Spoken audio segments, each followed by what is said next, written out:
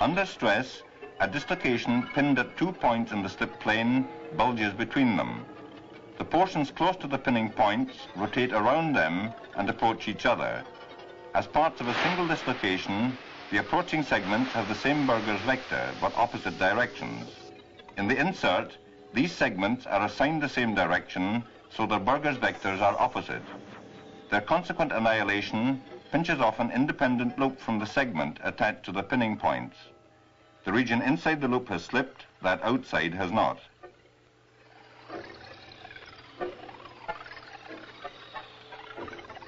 The bulging dislocation segment minimizes its energy by always being an arc of a circle, like a section of a bubble bulging out from a pipe.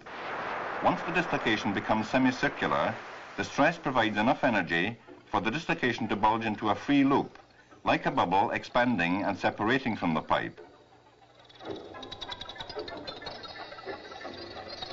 Once a loop is formed, the initial edge segment is ready for another cycle as a source for generating loop after loop.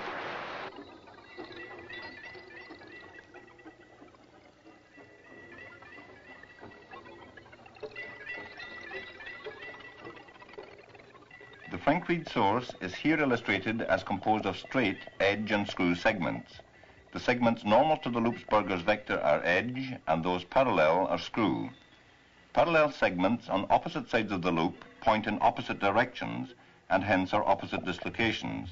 Thus, the top edge segment has its extra half plane above the slip plane, and the bottom ones have their extra half planes below. The screw segments, moving towards each other, have opposite twists.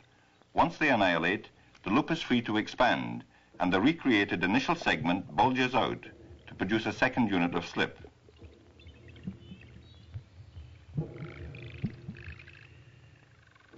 Since all the segments have the same Burger's vector, they produce the same slip, despite different orientations and directions of glide. As the two screw segments extending downwards from the pinning points move towards each other, the areas they traverse slip in the same way, because they have opposite Burger's vectors when their assigned directions are the same.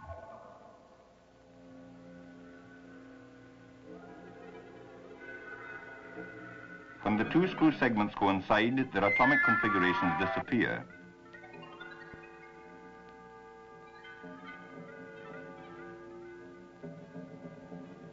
The edge segments being trailed behind the colliding screw segments become two continuous dislocations, the upper becoming the original edge segment ready for another cycle, the lower completing the free loop which surrounds the slipped region.